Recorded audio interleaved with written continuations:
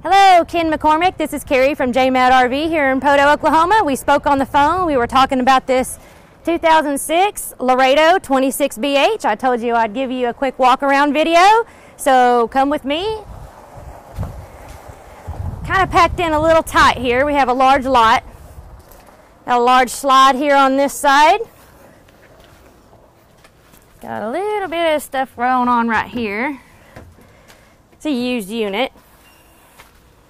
Have your outdoor shower, satellite prep, city water connection right here, and your power cord actually feeds from inside. You're going to have more storage in the back. Ladder to get up on the roof. Looks like it's going to have a manual awning, tinted windows. Let's take a look inside. Going to have a sofa here, your dinette. Rear bath with foot flush toilet. Large shower.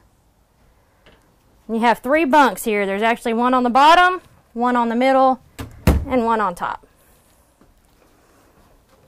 Okay, we got a electric and gas refrigerator. 3 burner ignite. Spark ignite stove here.